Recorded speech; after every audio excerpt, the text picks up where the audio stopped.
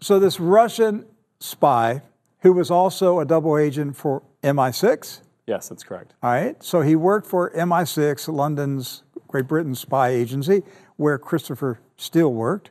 Mm-hmm.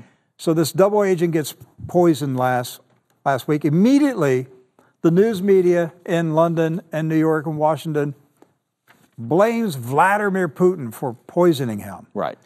That Putin got another guy, poisoned another person in London, all right? And that's why I joked. I said, well, you were going to find out this guy's connected to the dossier. And not but just a couple days later. It comes out that they're connected. Okay, so maybe the Russians didn't poison him. Maybe somebody connected to the Clintons poisoned him.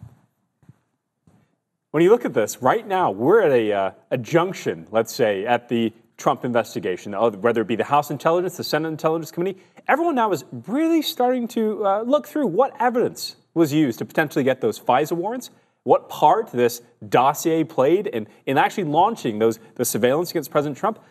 So you look at Christopher Steele and his associates, all of them, actually in the New Yorker did a very long piece about Christopher Steele, the man who supplied the dossier, Rick.